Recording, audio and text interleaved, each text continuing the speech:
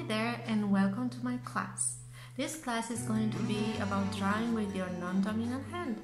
There are several reasons why you should try at least to draw with your non-dominant hand, and I'm gonna tell you a few of them.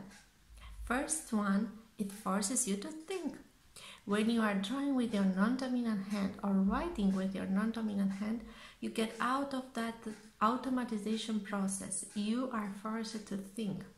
The second one is that can help you to be more open-minded. You see, studies have shown that we are drawn into picking and favoring things that are on the side of our dominant brain hemisphere. How weird is that? Actually, it's not weird at all. We are doing this without thinking, and that can be a little bit tricky when you are thinking that you can go and be on the grocery store, for example, and you want to pick from two spaghetti packaging, and one is on the left and one is on the right. You are always going to pick the one from the right just because you are hand-writed.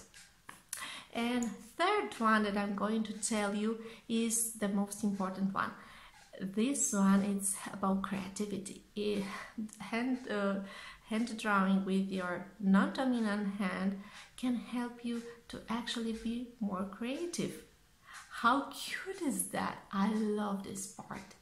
So when you draw with your non-dominant hand, what happens is that you make new connection in your brain, and your brain actually becomes more creative. You become more fluent at drawing, and you see the same page or the same shape in various modalities, and that is just gorgeous. So stick with me and I'm gonna see you in the class.